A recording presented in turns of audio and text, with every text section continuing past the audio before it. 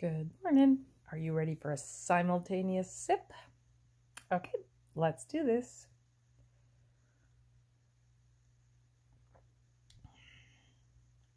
So, I was reading in my book the message today that I need do nothing.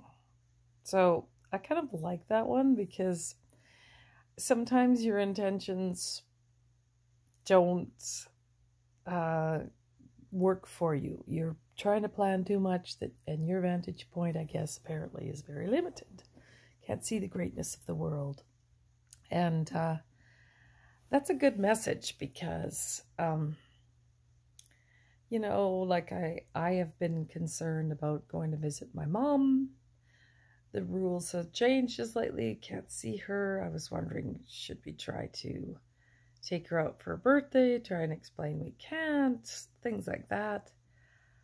And now we're not really allowed to visit, and she doesn't want presents, and you want to celebrate her birthday, but you don't know how because it's kind of out of our control.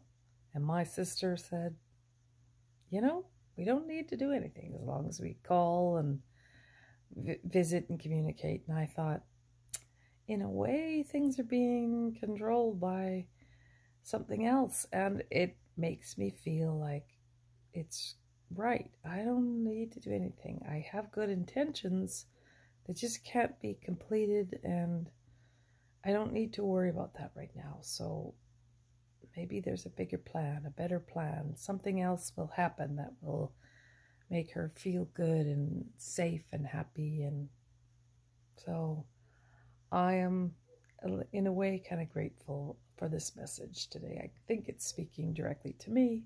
Hope you can understand when I pass on these messages. What does it mean for you when you hear the words, I need do nothing? Okay. Have a good, thoughtful day.